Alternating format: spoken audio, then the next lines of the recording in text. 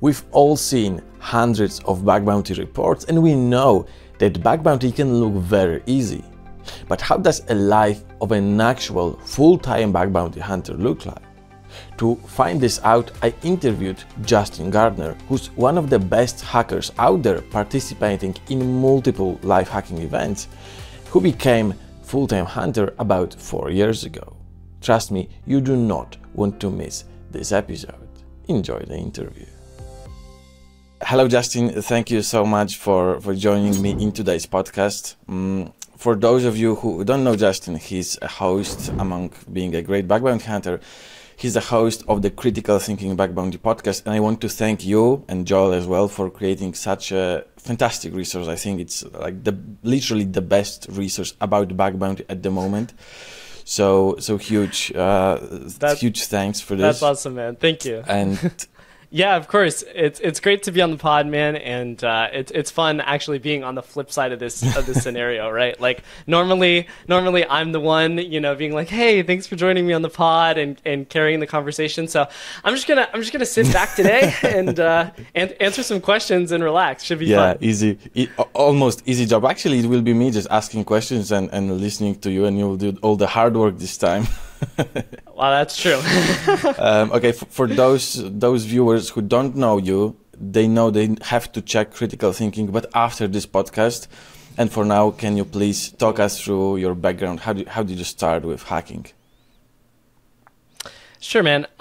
Yeah, so the background for me was, I'm particularly blessed in that I knew what I wanted to do for my job ever since I was like 12 years old. Wow. So, and that all goes back to one day when I was working, or I was, playing my games when I was 12, and a guy from my church actually came over when my internet stopped working, because I was like I was in the middle of a game and the internet just dropped, and I was like, this is terrible. And a guy came over and he fixed my internet. And he did that by typing into a little command line, the little black box command line terminal. And then all of a sudden, it worked again. And he typed like ipconfig/release, ipconfig renew, and just reset the lease there, and it worked. And I was like, whoa, okay, hold on, I got to learn how to do that. So I started Googling around, and I started bothering him every week at church. I'd be like, hey, teach me how to do this. And so that was where the interest really started, but that was just IT. So as I started, learning more about computers, I started getting into programming, and as I started getting into programming, I started to get into hacking. And at that time, it was largely me writing hacking tools in Python because I really liked Python, and I was the moderator of a forum called Hack Forums. I was of the Python section of that, and that was really fun.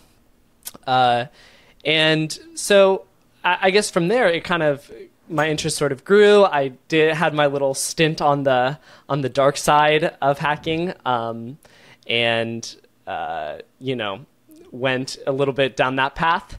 But after I decided that wasn't where I wanted to be ethically, I switched over to more focusing on programming for the next couple of years. And then after that, I went to college and restarted my hacking journey, which is where I got acquainted with bug bounty.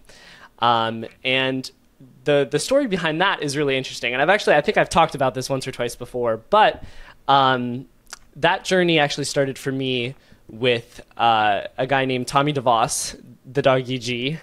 Many people know him in the community. And he just kind of rolled into my cybersecurity club that I was teaching one day, and started telling me about bug bounty. I didn't even know he was going to come, and like I was in the middle of teaching a lecture on how to like hack something on Metasploitable, and he just rolls in. He's like, "Yo, sup?" in the middle of the lecture, and I'm like, "Hey, how's it going?" He's like, "You guys want to pop some of these systems?" And he's pointing at these live computers. I'm like, "Okay, who are you?" And he proceeded to tell me about bug bounty, and that's kind of when my life changed. And I did a little stint in like pen testing consulting, before I jumped straight into full-time bug bounty. But really, from that moment on, from that moment that Tommy DeVos introduced me to it, I've been really captivated by bug bounty. And one question before we continue, where does your nickname come from? Sure. Yeah, man. I get that question a lot. And actually, Franz was kind of making fun of me at the last event. He put an emoji of like a person thinking, and then a rhinoceros, and then like B+ or something like that. Like I'm rating rhinos like on a scale of, you know, F to A+ or whatever. But actually, the name comes from a video game that I used to play.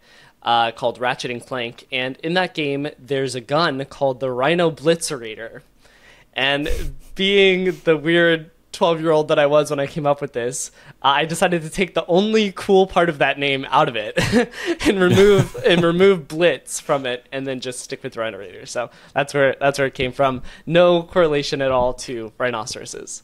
Okay, but it's a nice catchy nickname, and thanks, man. And the cool story behind it as well.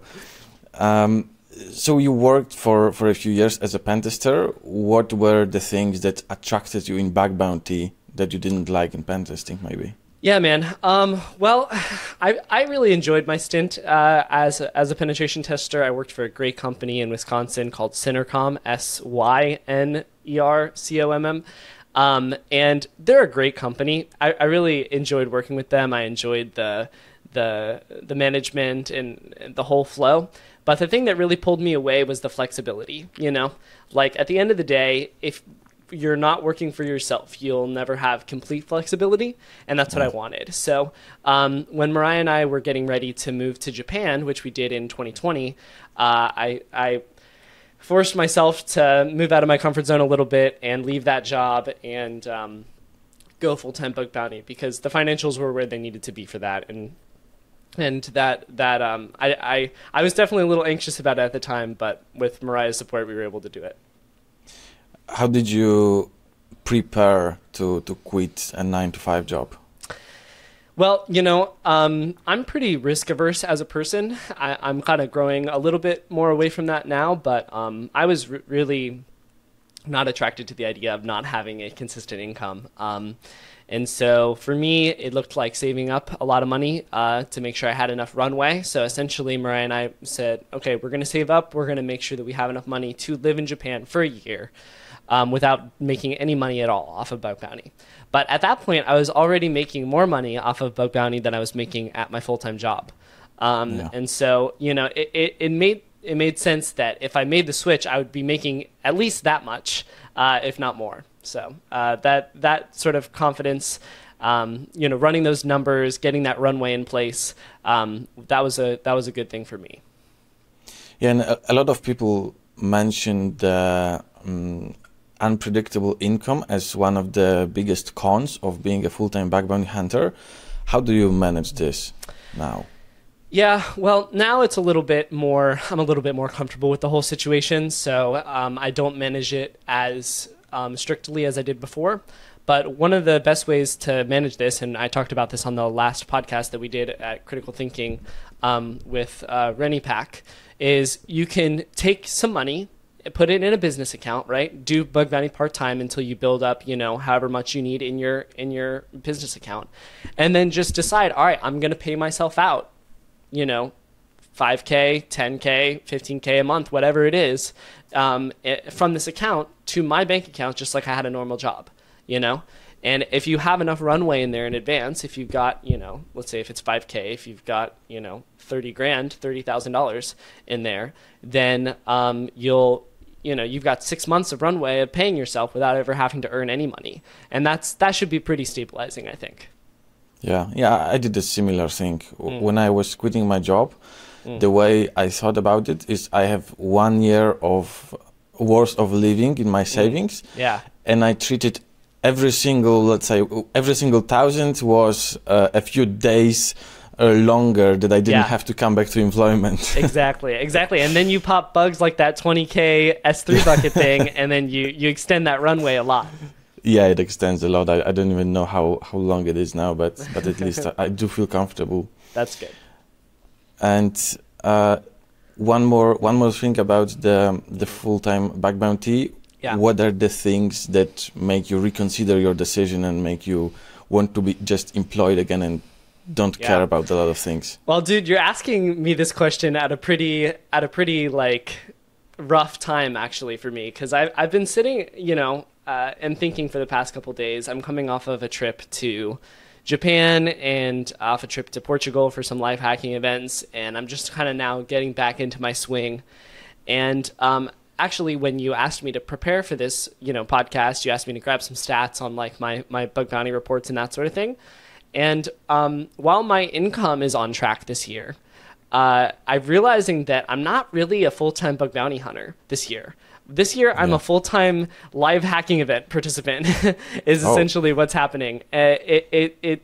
Like looking back over my reports, they are very much largely clustered around the live hacking events. And then after that, I take a break. Or, as I mentioned on the pod before, I do real estate stuff on the side. So this year in January, we bought a rental property, and I've been fixing that up, going there, hammering stuff and like drilling stuff and that sort of thing.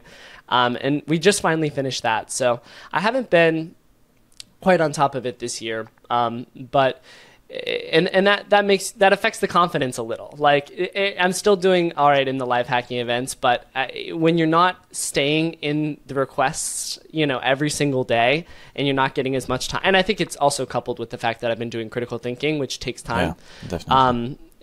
I'm just not as in the request as I used to be, and so that's something that I'm taking steps to fix. But in the meantime, it feels a little bit like, that feeling starts to creep back a little bit. That familiar feeling of like, man, is this really the right choice for me? And I know I'm ranting here, but I actually do have one other thing. Regarding full-time bug bounty, I think it's really tricky to be self-employed and to rest properly. Because I find it really hard for me to say, all right, 6 o'clock, and then I'm done, if I've got stuff that I need to do. And so yesterday, it was a beautiful fall day, and, I got the hot tub in the backyard, and I'm like, okay, I'm just going to grab a drink, be done with work, grab a drink, Mariah's coming with me, we go sit out in the hot tub, drink the drink, look at the beautiful fall colors, and I'm sitting there, and I'm like, man, this is great, but why am I still feeling a little anxiousness in my chest, And I know it so well, man. It's bad, man, and so it takes a lot of mental effort and a lot of mental. So I sat there in that moment and I said, "Hey, breathe. Like, you have enough time to do the work that you need to do. You have enough income to survive. Why are you stressing out? There's no reason, right?" And sometimes you just got to take a breath, breathe through it, and meditate on that fact that everything is fine, and you don't need to worry about all these little details. But and that I didn't have that problem before when I was employed traditionally, when I had a consulting job, because at the end of the day I'd clock out and I'd be like, well, somebody else's problem now, So it's definitely different, and that those things like that do make me question the decision a little bit every once in a while. Yeah, it's difficult to relax to like fully relax. For me, I think sports is great, because then I'm literally so into the whatever activity I am doing that I can't even think this. Yeah. But it's definitely difficult. I play volleyball every week. I was playing volleyball until like midnight last night, and it's great. But for me, I just like, that's not rest. It's different. It's mental rest, but sometimes not even mental rest, because it's like there's a lot of strategy that goes into volleyball, and I'm a very competitive person. And so, when I'm playing volleyball, I'm like in the zone, But yeah, I think trying to figure out how to have strict boundaries with yourself. And actually, here, let me show you one other trick. Yeah. For those of you listening on, I'm sorry, but I'm going to show something on the screen here for YouTube. This is a sign that my wife got me, and this says in Japanese, "Open for business," and this one says closed, or like planned days off, essentially. And when I'm working, I flip the sign to in business, And when I'm done working, I flip the sign to it's rest time, you know? Yeah. And So that does smart. help me sort of mentally segregate. All right, I need to be done with work now, and I need to stop letting it invade my thoughts and invade my stress, you know?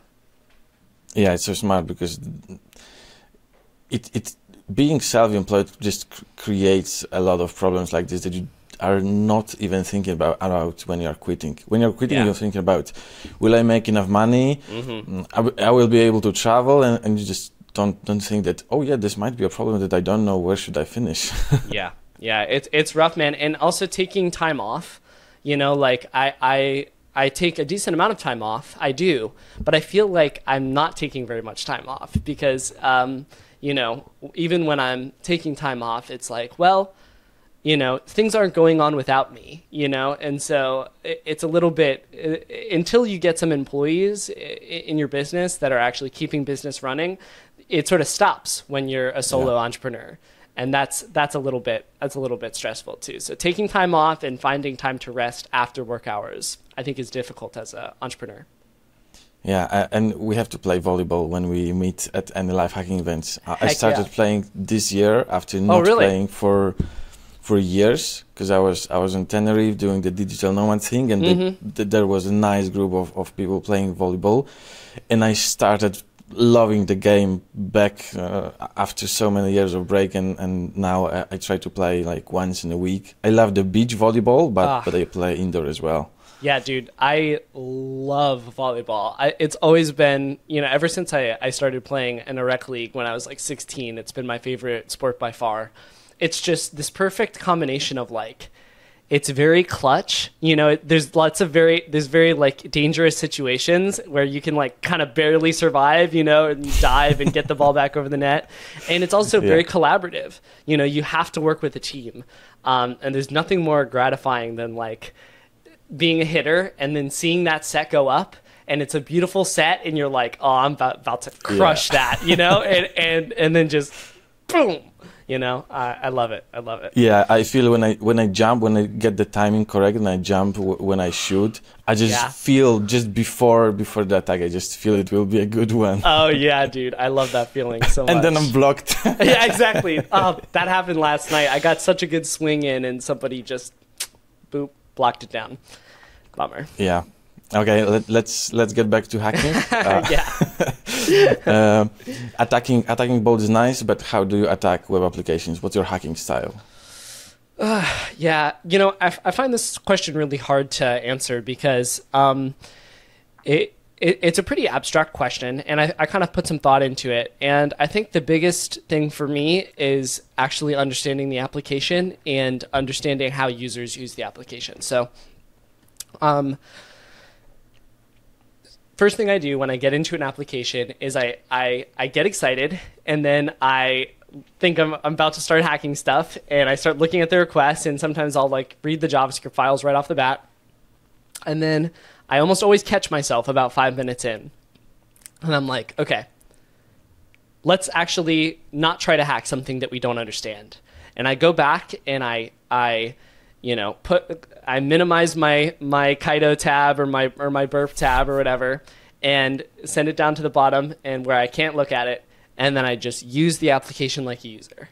And I try to step through all the functionality in the application. I try to configure everything. Sometimes that means going and creating accounts on different services and linking those accounts to this service and importing data, or, you know, filling out spreadsheets to, you know, populate data in the application, whatever it is. I take the time to do that for a little while. And then I go back and I start looking through the requests in Burp, and I start working back through those same things, but with the window open, right?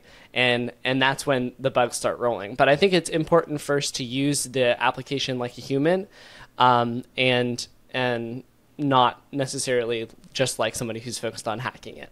How much time does this phase last, more or less? You know, normally less than an hour, I'd say. Okay. You know, it depends on the size of the application, but normally less than an hour. And then also, I won't necessarily do this while I'm hacking, but I'll try to, but sometimes it will. but I often try to read the documentation too. And that's a great thing to do, like, you know, if you have to go somewhere and you know your wife is driving or something, and you can just read the documentation on your phone, or like you're waiting at a doctor's appointment or something like that, and you know you can just read the documentation, and so that's when I'm feeling a little bit, or maybe I'm like burnt out on hacking. My eyes don't want to look at the screen anymore, so I you know throw the you know documentation on my e-reader, my e-ink reader, and then go sit in the hot tub and read the documentation, you know. And so it works great for getting to know the application a little bit better, and as we say on the podcast, getting intimate with the application, you know. And I think that's really important. I'm not much of a wide hacker. I don't do a lot of recon. I mostly just go to the main app and then hack it sort of person. Do you take notes when you're in the hot tub, for example? I don't. What I will do sometimes is I will record a voice memo. Okay. And then, you know, just kind of record and then pause and then go back to the documentation, record, pause, go back to the documentation, that sort of thing. And then afterwards, I'll either have that transcribed via AI, or I'll transcribe it myself, or sometimes I'll send it to Mariah and she'll transcribe it for me. And that does help. But normally while I'm hacking, my notes are nothing more than naming my Kaido tabs or something like that. So, yeah. And it's a very difficult question because you probably rely on your experience a lot, but what are you looking for in this first phase when you're assessing the application? Yeah, man. That's a good question. Yeah, you hit the nail on the head when you said relying on experience. And I think what's really important for a lot of people is building that experience, right? And the only way you build that experience is by failing. And so get out there, fail, look at the applications. But for me, I'm looking for anything that has an ID in the request, right? So I can try IDORs. I'm looking for data that's being reflected in the response. Specifically, in older applications, you can just kind of feel it, where when they reflect data into like a JavaScript block, like one of the things I see a lot is like a query parameter or a post parameter gets put inside a variable, so in JavaScript in the response, right? And that's just sketchy as heck. And so, you know, whenever you have those sort of situations, definitely look for XSS. I'm looking for places where URLs are being parsed. That's, you know, not great stuff. I'm looking for any tokens or signed things, right? So I can see if I can manipulate any of that, trying to break out of that syntax. What else am I looking for? Looking for any XML parsing, or really any structured language parsing, or any interactions with SDKs or other logical entities. You know, if they're using a different website to do XYZ, there's got to be sort of an auth transition between those two things, and that's kind of where I'm looking. And then what are your favorite bug types that you go for most often? Favorite bug types? Well, lately I've been loving post-message stuff. The post-message stuff is really cool. And there's a lot of untapped attack surface there. So I really like that. To be honest, man, I think my favorite bugs are the ones that are irregular. You know, the ones that are not your IDOR, your SSRF, your RCE, your straightforward, you know, just like command injection or anything like that. It's something that like, all right, I like inject it into this token, and this token like gives me half auth into this other app. And then like with that half auth, I found like this one little weird endpoint in the API that I can hit that just like leaks everything, you know?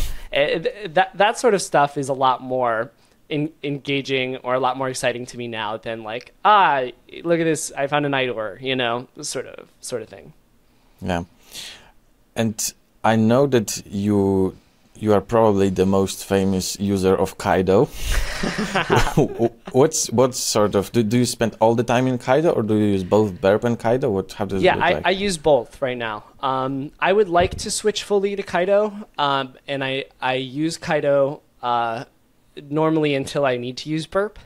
But there are still a couple features missing with Kaido, and I think a lot of this will be solved when Kaido implements upstream proxies, which is coming out very soon. I think you released a podcast like 2 hours ago when we record this. Yeah, so there's lots of good data in there about Kaido. But yeah, they're going to be implementing upstream proxies soon, which will allow you to chain Kaido with Burp and that sort of thing, which you can already do with Burp upstream proxies. But I prefer to use Kaido as the main one, and then I'm using Burp primarily now for things like quick collaborator callbacks if I need it, but really rarely that. And then for param miner and some of the plugins, that's the main thing that I think I'm missing in Kaido is like the plugin functionality that Burp has. There are a couple other nice to haves, but at the end of the day, I'm working to transition my flow from Burp into Kaido and trying to grow with that product because I'm 100% certain that it will be taking over the market. So. Yeah, I think there's a lot of room for a different proxy right now because Burp has so many functionalities and it's so great in many aspects. Yeah, but it's also bad in many aspects, and there's room for competition. And I think one way or another, when we have competition, we as users we are going to win when they fight for the audience. 100%, man. Yeah, I totally agree. And no disrespect to Portswigger. Like I talk about Kaido all the time, but Portswigger is a great company. Like they do so much cool stuff with the Portswigger Academy, and I love the Portswigger Research Twitter channel and that sort of thing. I feel like there are some things we've been asking for with Burp for a while for them to solve the structural issues and the how much computing power is required to run it, and it's just not happening. So there's definitely space for someone else to move into the market, even if it's just in the capacity of a lightweight HTTP proxy, right? It doesn't necessarily have to be everything. A lot of hackers, like, that's all they need. Like, a repeater is the main functionality, so something can work. Absolutely. What are some Burp extensions that you use most commonly? Burp extensions, param miner. Param miner is my go-to one. Let me just open it up here and see what I've got.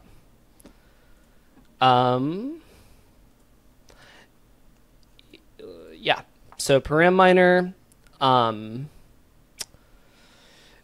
actually use copy as Python requests pretty often, just to pop it out into a Python file. I use this great plugin called Request Minimizer, which is super helpful. And essentially what it does is you just click one button and it sends the request like a bunch of times. And then it tells you which cookies, which headers, whatever are necessary for you to send to get the same response. And that's really helpful in allowing you to identify what is actually doing something in the situation, right? What cookies are being used for auth, what headers are being used for auth, what the CSRF restrictions are actually being implemented, that sort of thing. So I use that one. I've got JS Weasel on here. Auto repeater is really cool too if you're working on an app that does a lot of auth testing. So that one's really cool as well. What does auto repeater do? Yeah, auto repeater is really cool. It essentially allows you to automatically repeat requests. Okay. Genius. And so essentially what it does is you define a set of replacements. For example, if you want the cookies from another account subbed into the request, then it can do that, and it'll automatically sub like CSRF headers and that sort of thing if you set it up to do that, and then it'll repeat the request. And the reason why this is really cool is you can automate, authorization testing. And so, I just set up, all right, here are the cookies for my second account. Here's a CSRF token that matches the cookies in the second account, and every request that I do, it'll sub the cookies, sub the CSRF token in, and tell me whether I get a 403 or a 200 and log the response. And it has a nice, red, green sort of indicator to determine whether the request is successful or not. So if you're dealing with an app that has a lot of problems with authorization, then this can really speed up your testing methodology, because you won't have to send it to repeater, sub the cookies, sub the CSRF token every time. It'll just be done automatically. It sounds like very similar to authorize extension. Did you test both of them, or? Let me see. Yep, that's the one I'm talking about. I'm talking about authorize. Okay. I have both of them on next to it, next to each other here. But yeah, that's the one that's I'm actually talking about authorize. Yeah. Okay. Yeah. Authorize is great. Yeah. I also use it. You also said something about not reading JS files in the initial phase of testing the app, but when the time comes eventually to read the JS files, what are your tips to get the most out of them? Yeah. So JS files are really, really important. They are one of the top ways, I think, to get intimate with an application. And so in order to do that effectively, there's a couple really good tips. And JS Weasel is implementing a lot of them. It's a really expensive software, and there are, once again, features missing, from it that have prevented me from integrating it into my workflow like full-fledged. But once it does complete those features, for example, a global search and a little bit more clean UI, I think it'll be huge. And the reason for that is because so many applications nowadays are using Webpack to sort of encapsulate their JS files, right? And you need to write a script to take the map for that, which you can find in one of the files, and build out all the sub.js files that are lazy loaded and get all those as well.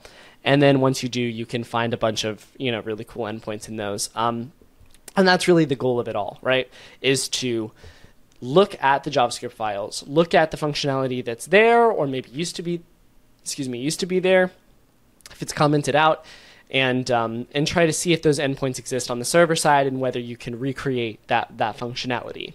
And there's lots of different tricks to that, but the primary ones that I can think of now are take a request that you see going through Kaido or through Burp, and send it to repeater, look at the URL, and try to find the JS file or the JS code that initialized that request. And then essentially look at the format, look at how that HTTP request is being issued. Maybe it's fetch, maybe it's Ajax, maybe it's whatever, and then search for that same functionality, for that same code in all the JS files to see if you can enumerate all of the ways that requests are being sent in the application. And do you usually do this inside the browser, like let's say without the JS Weasel? Yeah, I do. Yeah, I almost always do. And there's some really big benefits of that, namely that you can set breakpoints and do dynamic analysis as well. But yeah, I would like to do it in JS Weasel because it's nice to have some of the VS Code functionality. But like I said, for me, it's just not quite there yet. I could see it getting there within the next 6 months for sure. Do you pay for this, or did you use the free trial? Yeah, I've used the free trial, and I told Charlie, I said, hey man, trial's up.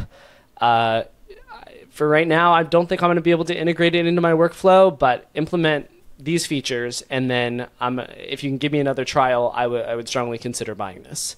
You get a lot of other big names in the industry, Shubs, CDL. These guys are already using it, I believe, on a regular basis. So it's definitely a product to keep your eye on, and something that very well might be worth the $1,000 a year. Yeah, okay. So let's say you did all these things, and 3, 4, 5, 6, 7, the whole day passes, you didn't find a bug. What's the moment when you say enough and you move on to another one? Dude, I'm not the guy to ask this question to, because I will not move on until I find a bug, and then I will start grasping at straws until I find something.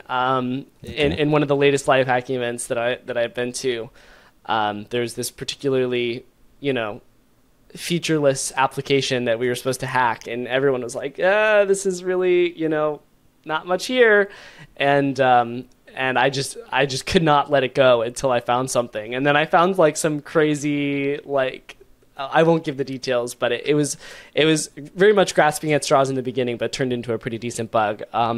But yeah, for me, I think really it would have to be 2 weeks. If I wasn't finding, if I was like, I really do not like to let applications defeat me. So I would keep on digging. As long as the bounties were there, I'm not going to dive, 2 weeks on a 5K crit program, But as long as the bounties are there, 1K for a medium, something for a high, and then, above 5K, ideally 10K for or above for a crit, then I'll definitely spend some time on that. You also said in one podcast that when you started to spend more time on one application, you started finding fewer bugs, but more critical bugs.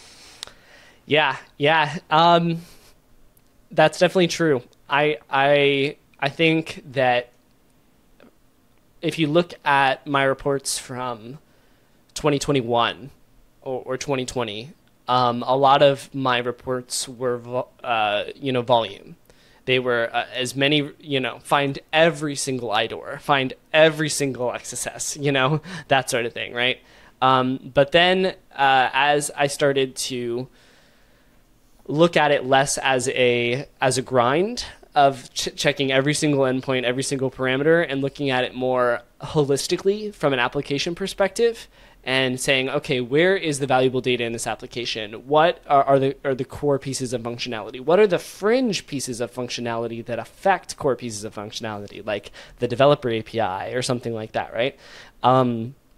That's when I started finding more complex, more intriguing, and higher impact bugs, but less of them, for sure.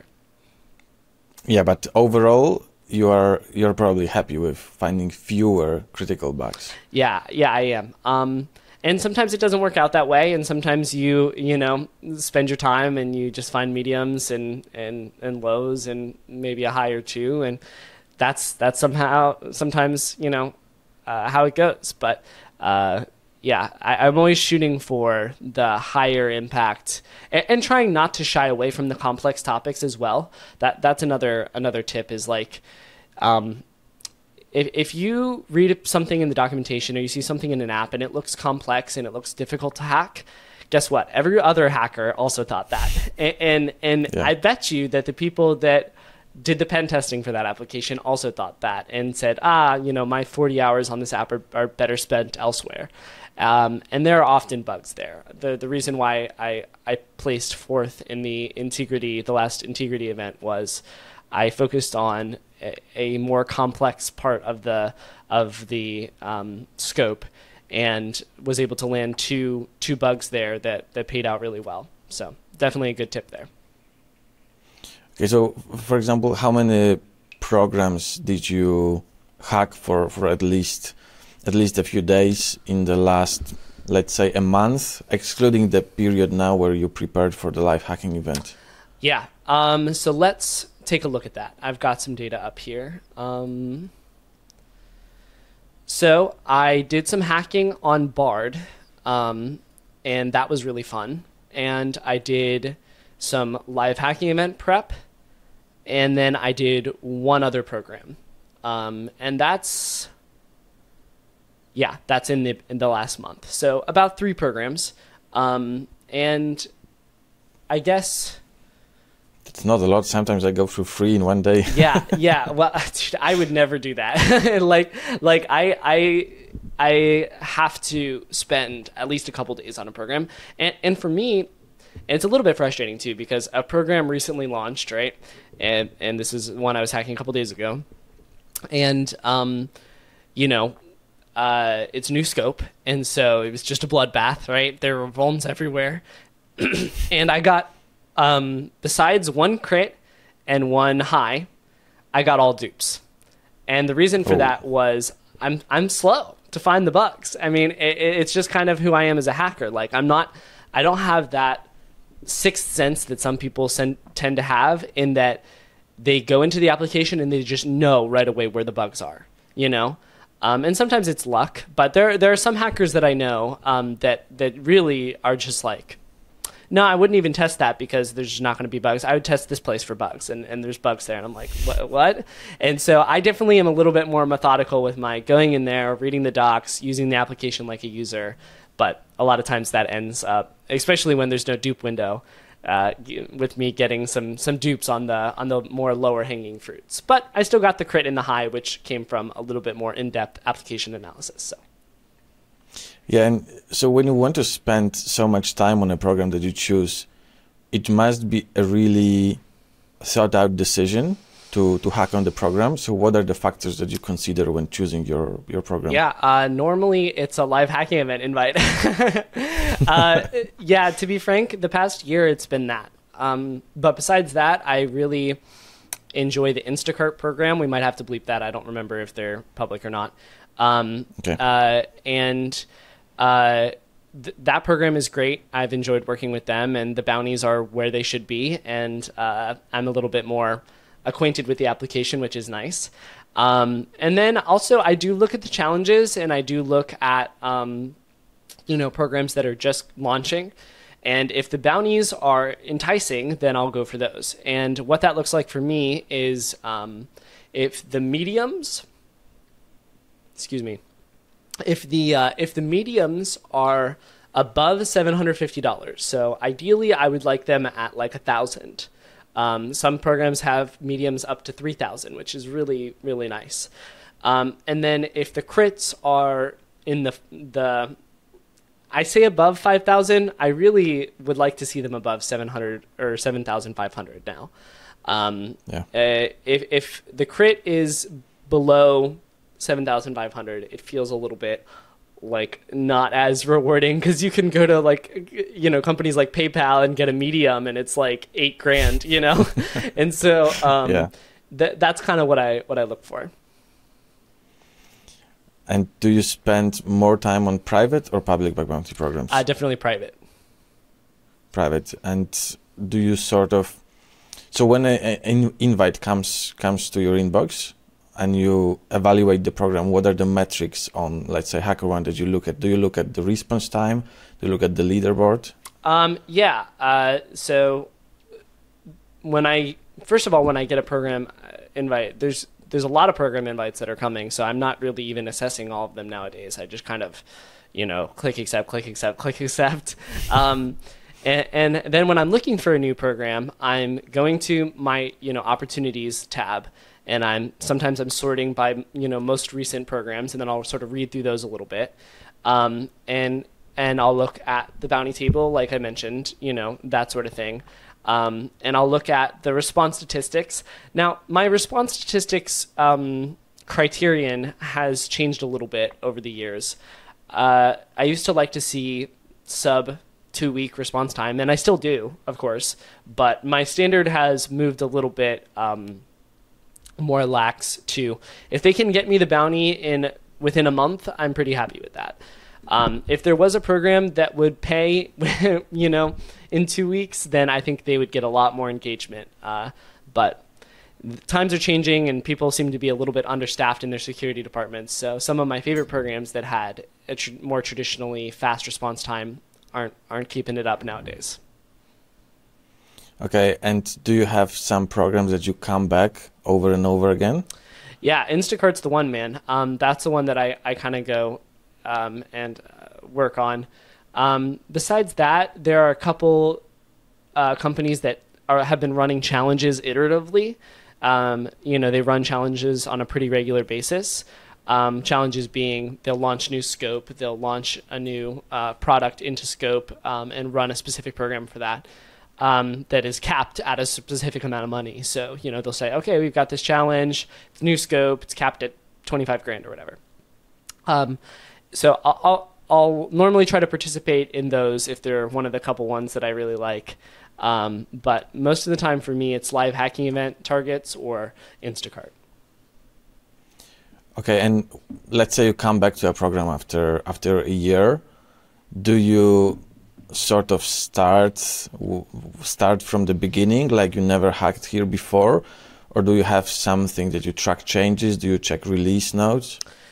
Yeah, I definitely check release notes on my targets that I am aware of, and that's always really helpful. I'm also doing this thing, and I don't think the script's running nowadays, but for like 1 or 2 targets, but I will be picking up this thing again, where when I'm hacking on a target, and I did that sort of JS parsing, like I mentioned before, of like, all right, this is how endpoints are defined in the JavaScript files on this target, right?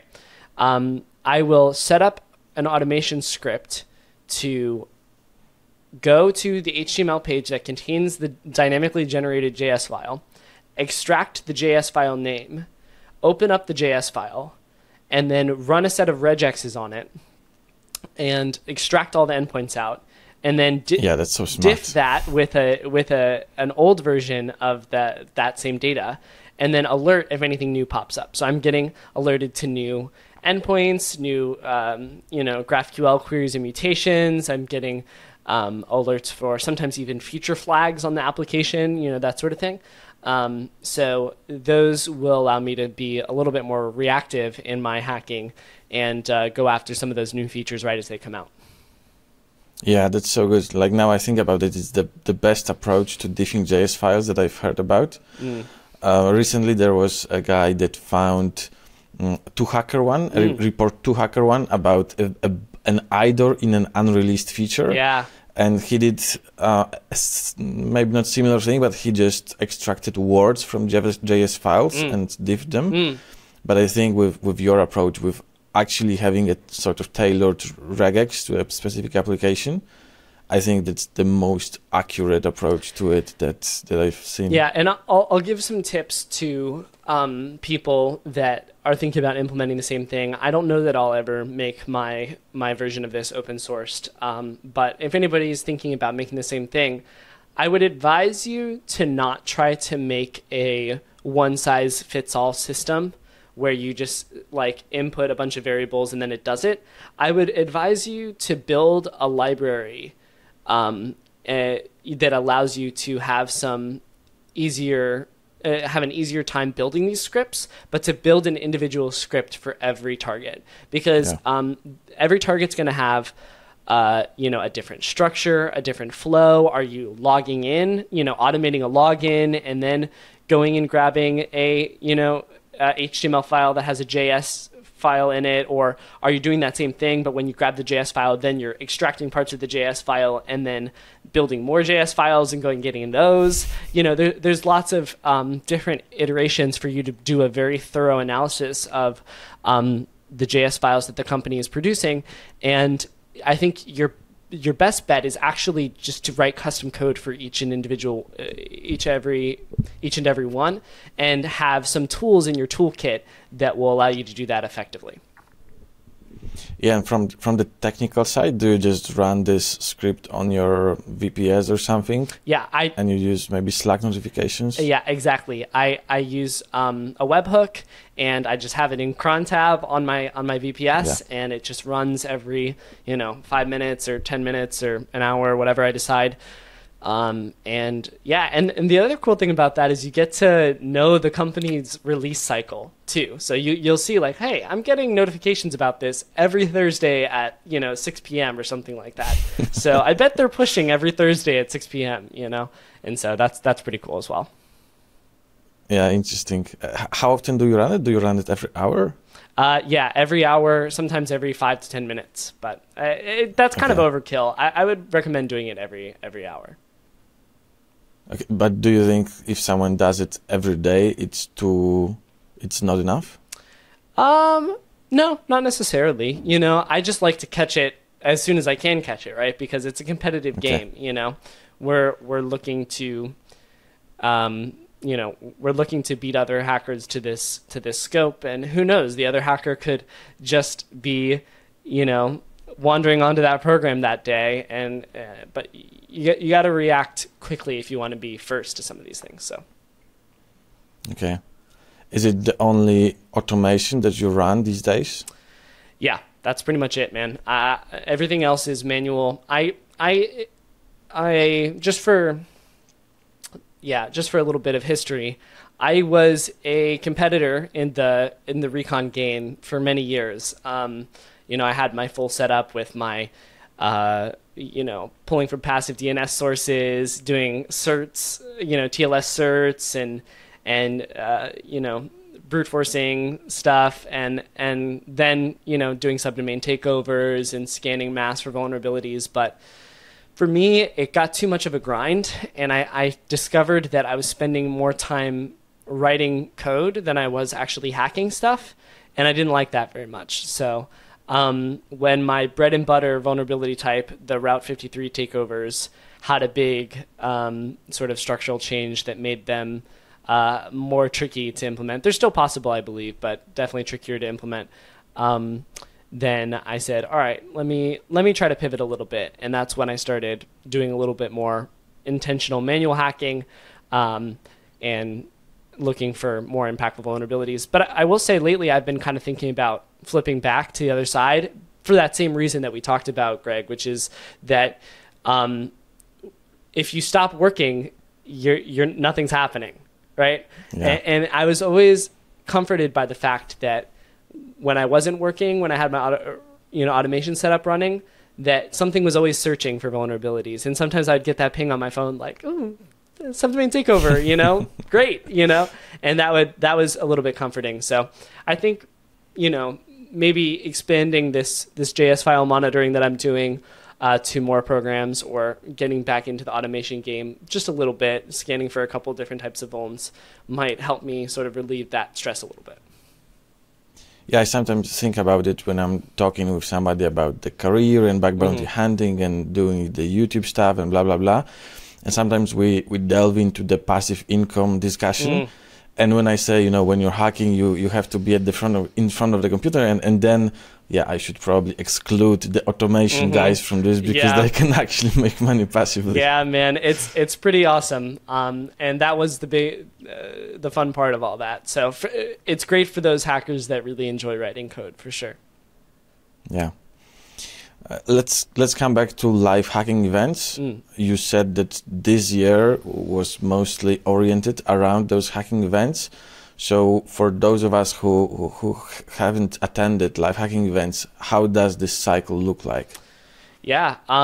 Well, to be honest, the flow of the live hacking events, like when they occur and where they're going to be and stuff like that, sometimes we know in advance, but most of the time we just know when HackerOne announces it, like, on their Twitter or via sending us invites to our emails, right? And so not a lot of planning in advance on that. And that's feedback I've given to HackerOne, being like, hey, especially if you want me to come to every event in a year, 5 or 6 events in a year, I need to know more in advance so I can plan my life a little bit. But yeah, so the typical flow is you get an email saying, hey, you're invited to the event. Here's the details. Sometimes they'll tell you the target then, or they'll release the target at a later date. It's going to be in this place. You're covered for your flight and hotel, or you're not covered for your flight and hotel, depending on whether you're a +1 or whether you're sort of a sponsored hacker. And then probably about 2 weeks before the live hacking event swings around, you get on a scope call. They announce the scope. They tell you about the bonuses and the cool, bounty tables and challenges and that sort of thing they have planned for the event. Then, is this called the first time when you see what other hackers are invited?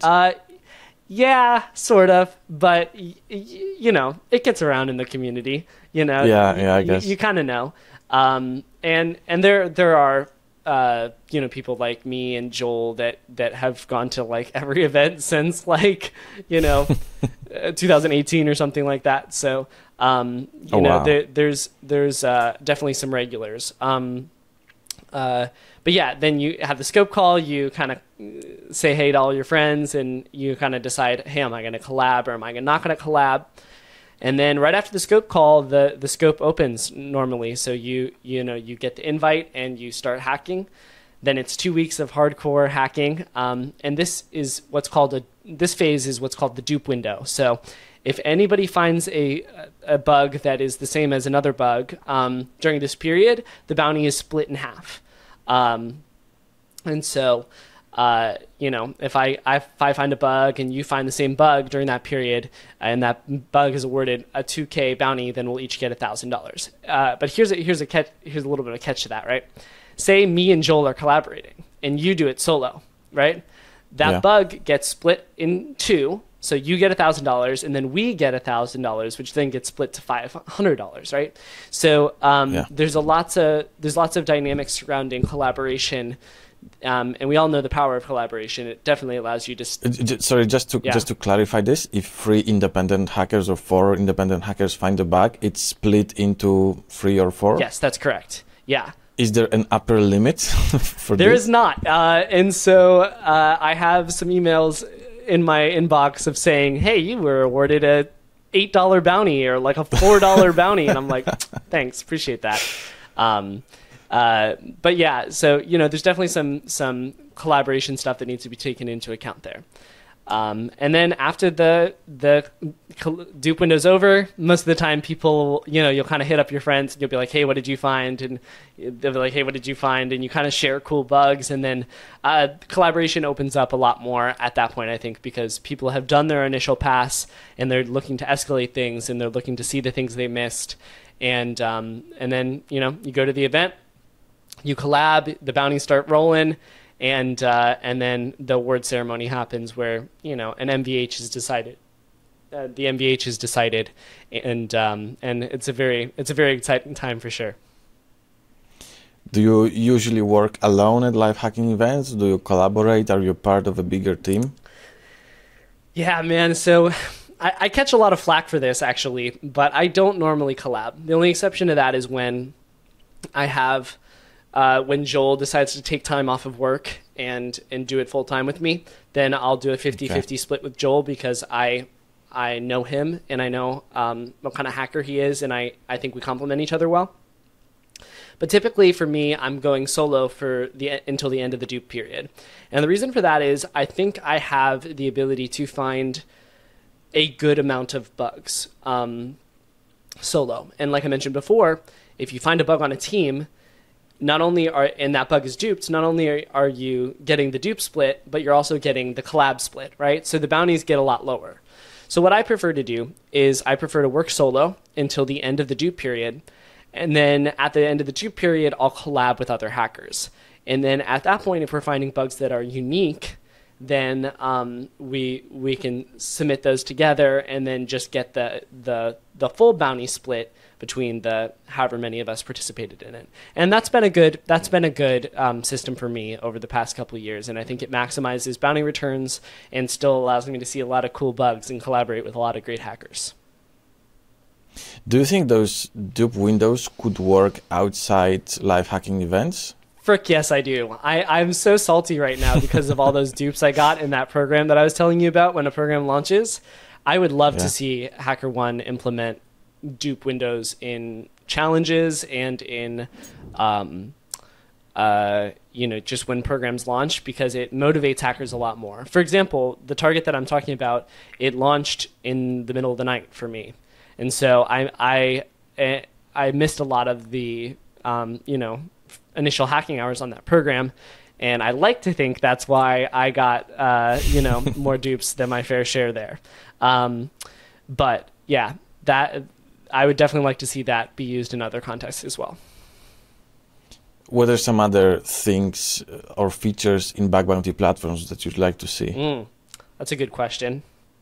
Well, I'm lucky enough to have had the opportunity to collab directly with designers for HackerOne and for other platforms as well, and give direct feedback on the stuff that I want implemented. And so most of the features that I've really been kind of yearning for have been implemented already. You know, off the top of my head, the only thing that comes to mind is a little bit more in-depth reporting and a better mobile UI, which is a complaint that I've had for a while, is that the HackerOne mobile UI is like not great. But I would definitely also... How often do you use it on mobile? I use it on mobile to like responding reports? Yeah, responding to reports, and also just, you know, I'm out and about and I get an email saying, you know, there's some movement on this report. You know, it's like crack, man. You start shaking if you don't open the email right away, you know? Yeah. So I use it on mobile a lot. Okay. Coming back to live hacking events, imagine the situation that you lose all your Bug Bounty platform profiles and you lose all the relationships you have, Sure. but you keep your skills. What's the fastest way to get to a live hacking event? Ooh, that's a good question.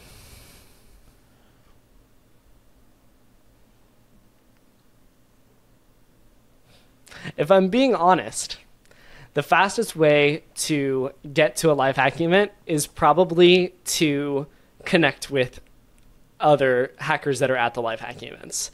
So whether that's, you know, you try to... Well, also, hackers get in... Notable hackers that are in the locality of the event also get invited. So, for example, if they're having an event in Washington, D.C., I'm an hour from Washington, D.C. So I might get an invite there, even though I'm not like, you know, the top hacker in general at that point, right?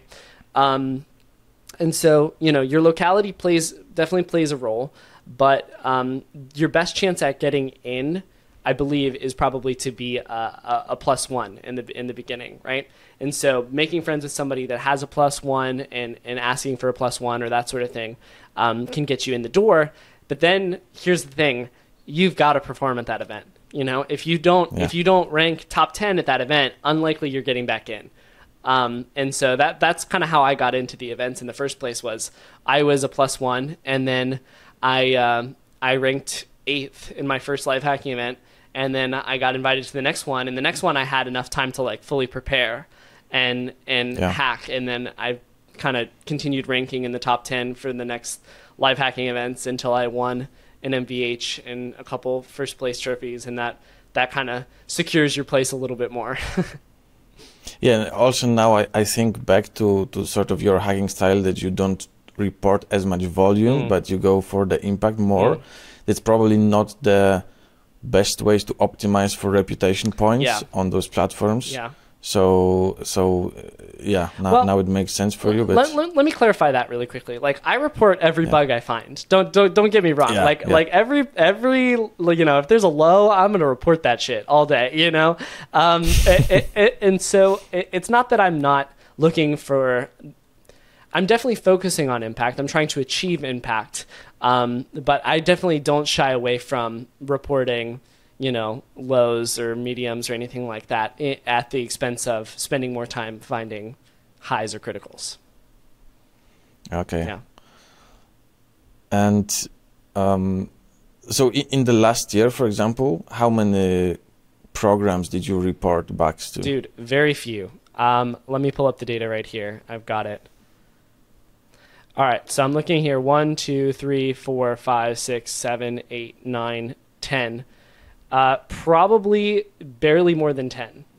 Yeah, 11 is kind of where I'm at.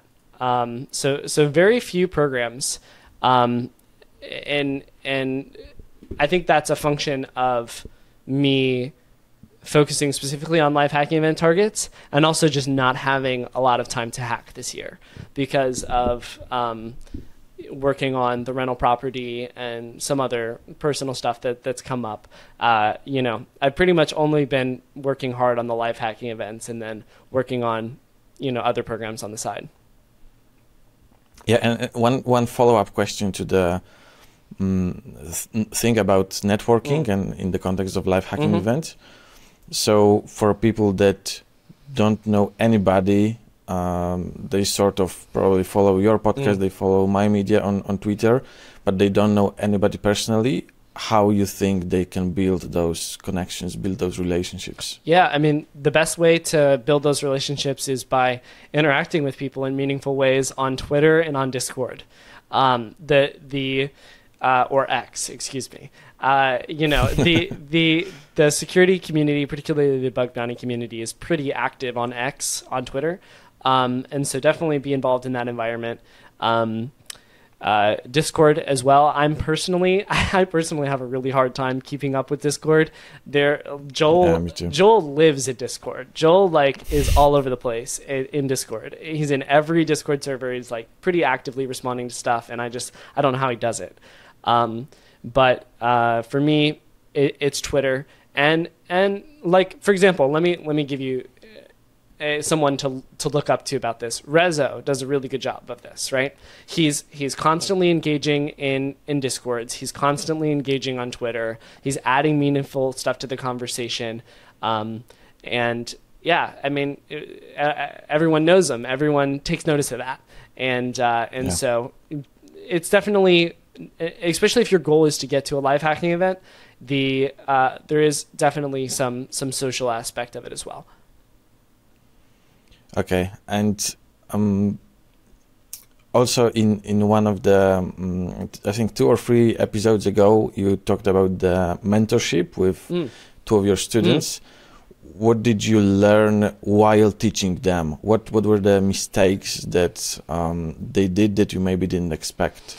Yeah, well, one of the things that they talked about in that podcast was this concept of joshikihara, which is a term that they coined in Japanese, which essentially means common sense harassment. But essentially, there's a term for it already, apparently, called the curse of knowledge, which we found out afterwards. But essentially, once you've been in an environment and you've had a set of knowledge for so long, it's kind of hard for you to consider what life is like without that knowledge, and that other people may not have that knowledge. So I definitely found that I need to be a little bit more thorough with my explanations, especially since I've been doing this, since I was 12 or 13. So most of my cognizant life, I've been doing this. So it's a little bit hard for me to put myself in their shoes. I also learned the importance of the Socratic method, which is essentially teaching via asking questions, and also just a variant on that, which is teaching via, teaching and then having them teach it back to you. That has a lot of value. Oh yeah. And if they can't teach it back to you correctly, then they don't fully understand it. And so that's definitely a high value principle as well. Yeah, and for the audience here that don't have any mentor, and most of the audience that don't have any mentor, don't write a DM to Justin to mentor you, because he won't. That's one point. And the second is you can also implement sort of learning by asking questions when you just publish stuff on your blog or on Twitter. You can write about anything that you learn, some experience you had, some challenge you solved, anything that's sort of in your learning journey. Because I know it from the beginning of the channel. The beginning of my channel was basically oh, I think this report is cool and I think I understand it. But when I started to actually make a video about it, I was a lot of the times realizing I did not understand it at all. It was only scratching the surface. So it's a really, really good way to actually understand it, because you are also prepared for other people to sort of read it. So you want to make sure that that you will not be wrong here in a stupid way. So it's really good. I totally agree with that. And just to echo, even if you don't understand something fully, or if you can't fully exploit something, or you just find some weird quirk, you can blog about that, you can write about that, you can tweet about that, and people from the community will sort of come along and be like, that's interesting, or here's the solution for that, that's easy, that sort of thing. And either way, you learn. So that's really cool. And just going back to the mentorship note, like you pointed out, Greg, I would love to mentor all of you, but I get way too many mentorship requests, and I can't even handle responding to my DMs, let alone, establishing a mentor relationship with people. So I would definitely encourage people to check out the pinned tweet that I've got on how to essentially go from 0 to 100K in bug bounty.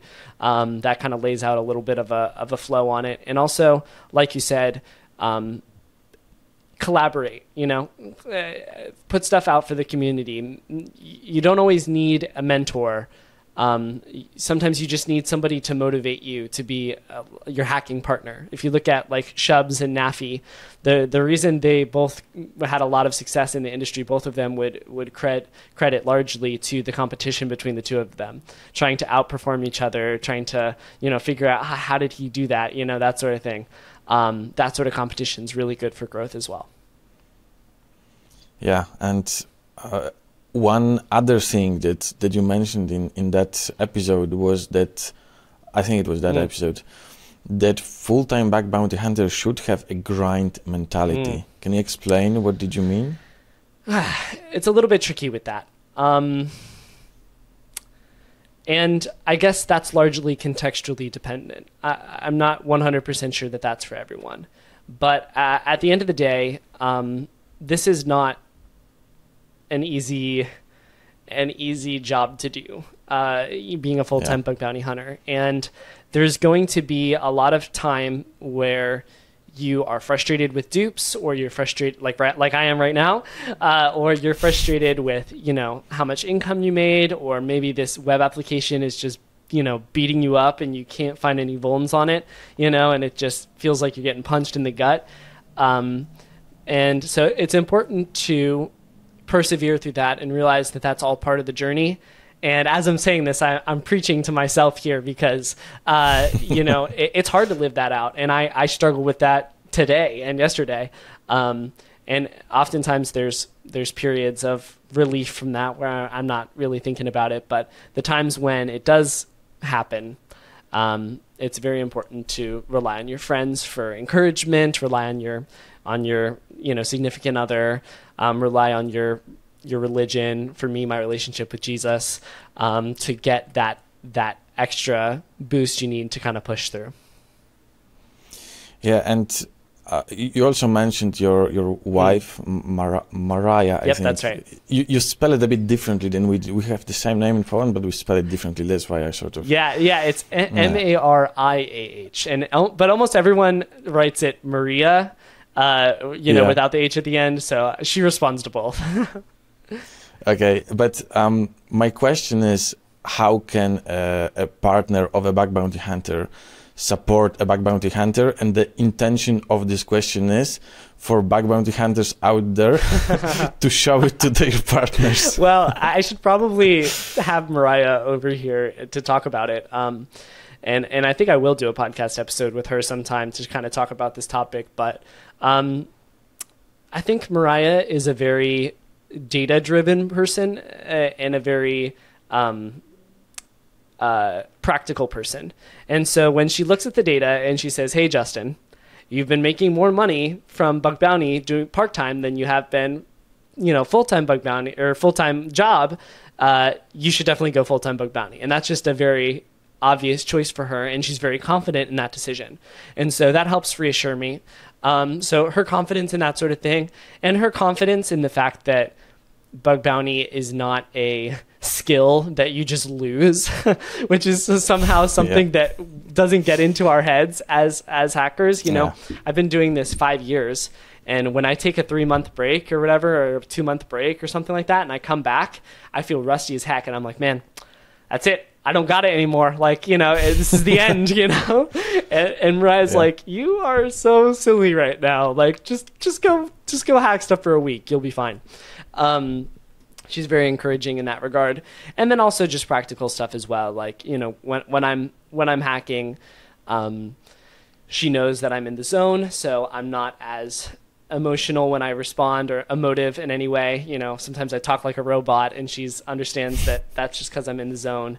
And sometimes I forget to eat, and she'll bring me, healthy food, and sometimes I forget to drink water, and she'll bring me water. And so, those sort of things really mean a lot to me. They really show love very strongly, and I don't know how I would do it without her. So. Yeah, so I'd really love to listen to an episode with her. So it's a great idea, and now let's go to the next part where let's talk about critical thinking. And the first question is, why to share your knowledge when you could just keep it for yourself? Yeah, that's a great question, man. My dad asks me this every single time I see him, because he's like, don't give away the hacking secrets. Like, this is your secret sauce. Don't share it, you know? And I understand what he's saying from like the perspective of, you know, trying to protect my income and not sharing it with competitors and stuff like that. But at the end of the day, the only reason I learned to hack as well as I have is because people have shared stuff. It would have been very hard for me to go from zero to this is, you know, now I understand how to hack things.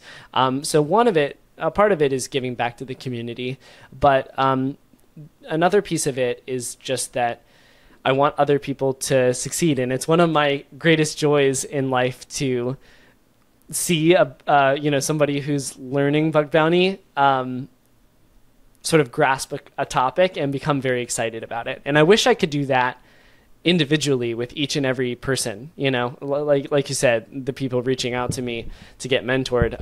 I would love to mentor each and every one of you. If I had the time, I would do it, because it brings me so much joy to see ideas click and vulnerabilities found.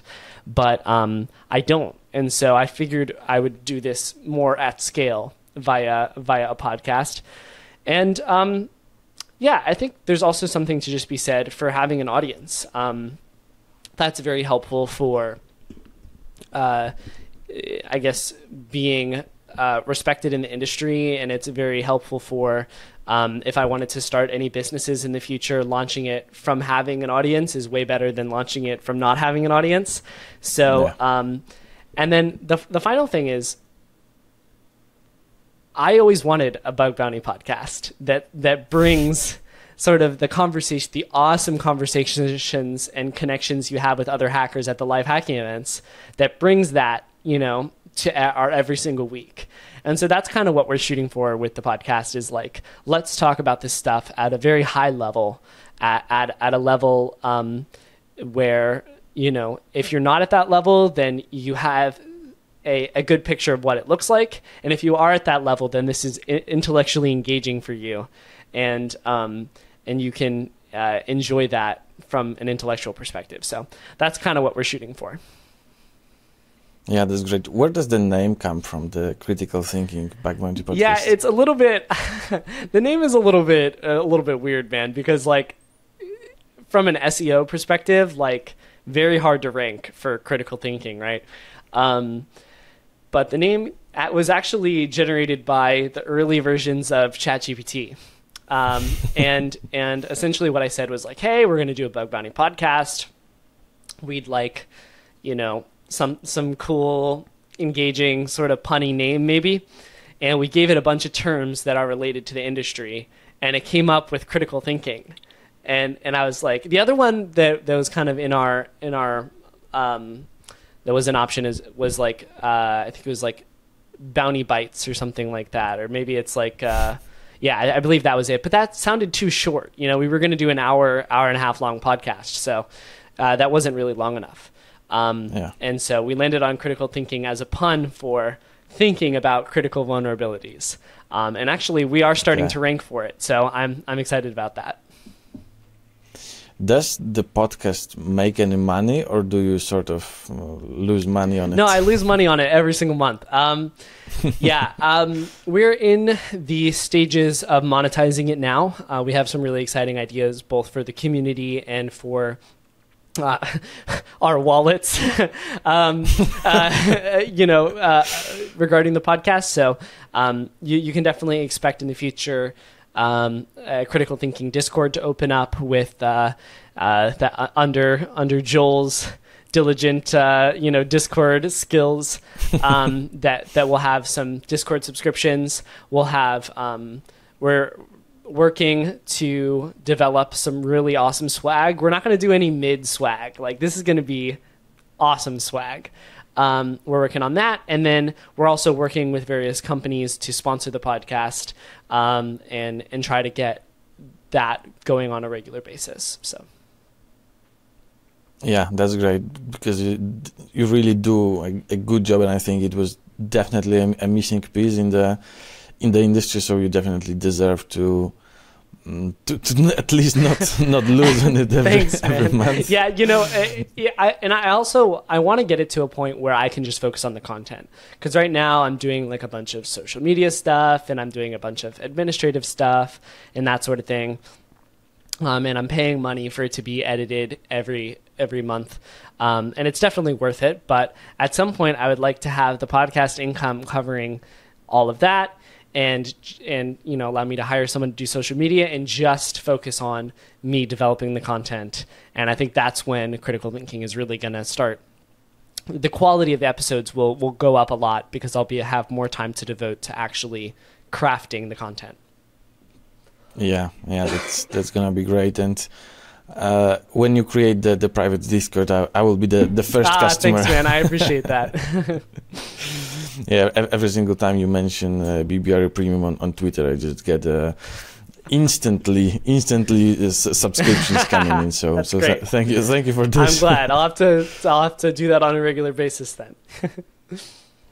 Okay, Justin, thank you so much for joining me today. I think we covered a broad range of topics, and I think there are a lot of things for viewers that they can sort of save in their heads, probably maybe in their notes, for the more note-taking type viewers. So thank you for this very interesting conversation. Of course, man. Thanks for having me on. Justin gave me and you loads of useful bug bounty tips, but if you are still hungry for more, subscribe to the Critical Thinking Bug Bounty podcast and check out, for example, this episode with Alex Chapman. Also, Black Friday is coming, and don't miss it, because it's the only BBRD Premium promotion for the whole year. To find out more, go to bbrd.dev/premium.